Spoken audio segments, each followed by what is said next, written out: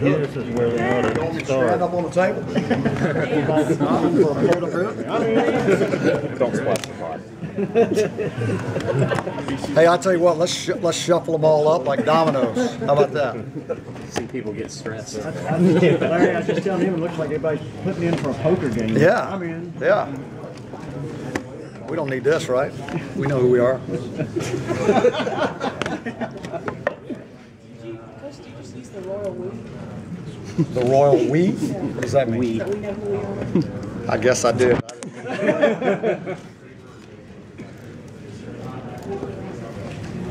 So,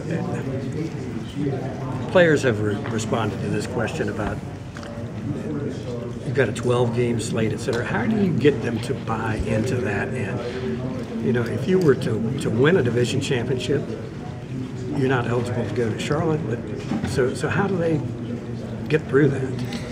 Well, the first thing is you know, when we first found out, it was sitting down, you know, and being honest with them. I mean, this is what it is, okay? I mean, you know, and then letting them say what they want to say. Let them express their frustration.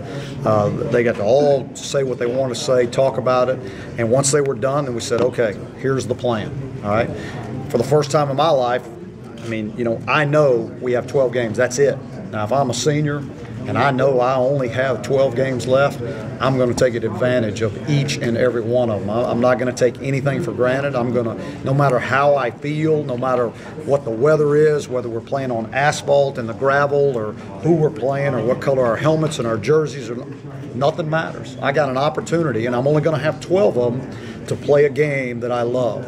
And to go out and put that interlocking NC on my side of my helmet or on my chest and represent the University of North Carolina. So, you know, for them, I think now it's the point, you know what, I've got 12. We're going to focus on one, and we're going to make the most of that one. And then when that one's done, then we'll focus on the next one. And, you know, not take anything for granted, because you can't. Coach, from what you built at Southern Miss and coming from that program where you were successful, what's been, not, you know, aside from NCAA stuff, what's on the field, what's been the biggest adjustment for you with the new players? Well, it's you know, I was there for going 4 seasons, and so you tend to forget what it's like when you start. You know, and so that's the biggest adjustment, again, is going back and starting over and starting from scratch, and remember the frustrations that are involved in starting over, and you know, and then trying to, you know, remember what those frustrations were like, and you know, whether you're coming along at the same pace and all those things. So at least I've done it before. That was the nice thing. And so I was able to go back, look at notes from 4 years ago, look at mistakes that I felt like I'd made 4 years ago, and now not make those mistakes, you know, in this transition.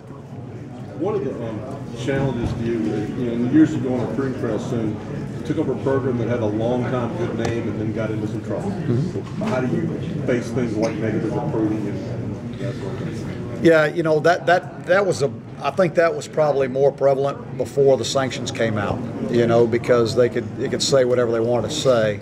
Now it is what it is. Everybody knows. It's not like we tried to keep it a secret. I mean, you know, when it's been talked about and written about and, you know, over and over and over, where now, you know, I think kids, they're tired of hearing about it. I mean, they don't want to hear about it anymore. But one, the bowl ban doesn't affect anybody that we're recruiting.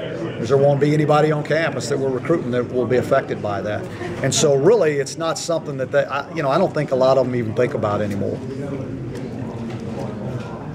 Do you think the program is finally at a point that it can, I guess, put all that behind it, taking the field now with that certainty of knowing, you know, what the outcome is of the UNC investigation? Is it finally passed? Yeah, I don't think it is. I know it is. I mean, I know that we're at a point where we're moving forward. But the team, the players, we've been moving forward since the sanctions came out, you know, so now it's just a matter of, you know, I think our fans, I think, you know, they're tired of it anyway. They're tired of it. They don't want to hear about it anymore. I think, you know, everybody's excited about the new season. Everybody's excited that college football is just around the corner, and that's all anybody wants to talk about right now.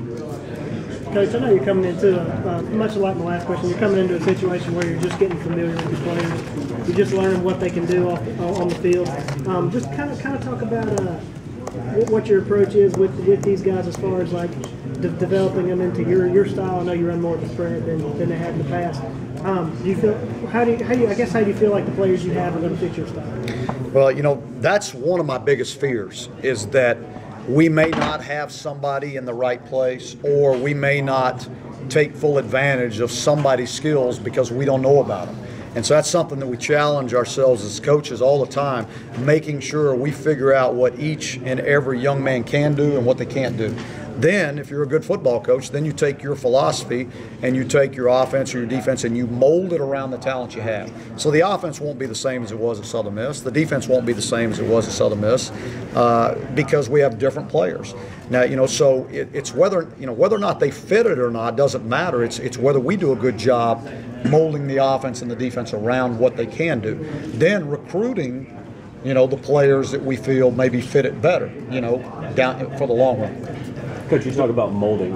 You didn't watch any game film from the bowl game or really anything else. Have you still not seen any film on the guys? You're only going with what you've seen on that 15 days. 15 days of practice. That's all I'm going on. And then I'll go through the 29 days of fall camp. And we'll make all our decisions based on that, So, because really for me, it really doesn't matter what they did before. And then, and I can't go back because I told them I wasn't going to. The very first day, I said, whatever you want to be, you're building your resume today, and you'll build it every day from this point on. Whatever you want to be, it doesn't matter what you've been in the past, whether you've been lazy, you've been overweight, you hadn't been very strong, whatever it is.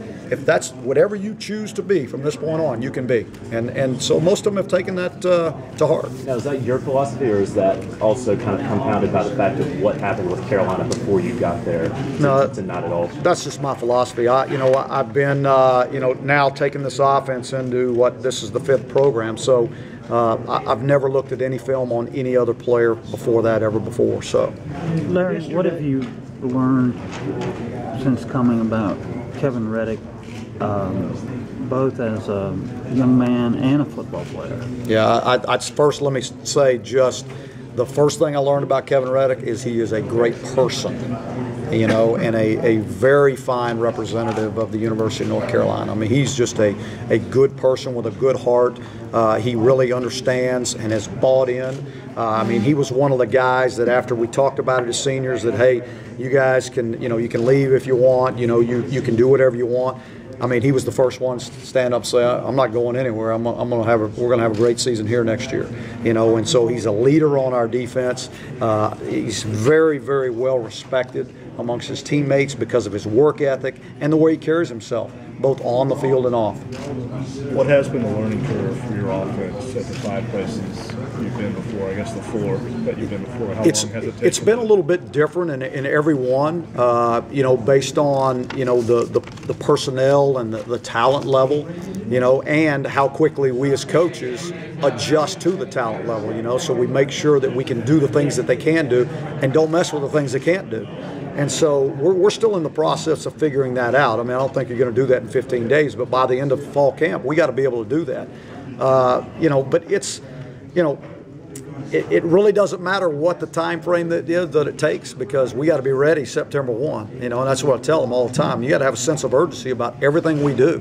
I've gone throughout the entire summer telling them, okay, you got 75 days, you got 60 days, you got 50 days. We're coming up on 30 here next week.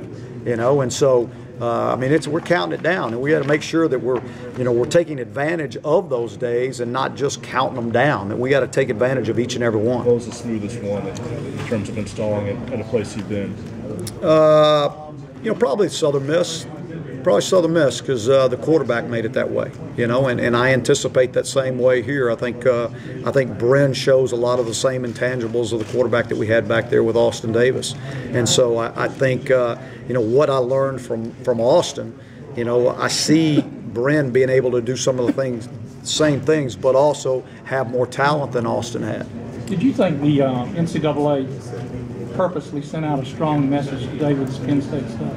I don't think there's any doubt about it. I think each time as we go, in college football, I think every time they do something now, they're trying to send a stronger and stronger message each and every time until eventually, hopefully, everybody understands the message. Do you think the coaches are and the administrators are getting the message?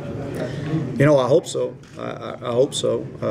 I don't know if you can ever totally eliminate everything that's going to happen out there, but I think making everybody aware of it is what's important. And I think I think people were getting closer to it. If they're not, they're awful stubborn.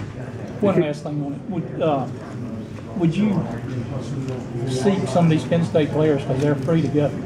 Yeah, I don't know that yet. You know, it's still about because I mean it happened this morning, and I haven't had time to look at. You got to know, you got to be able to manage your own roster first and see what you've got. You can't just take kids. You got to based on the amount of initials you've got to give, the amount of scholarships you've got to give overall. So I'd have to look at that and see.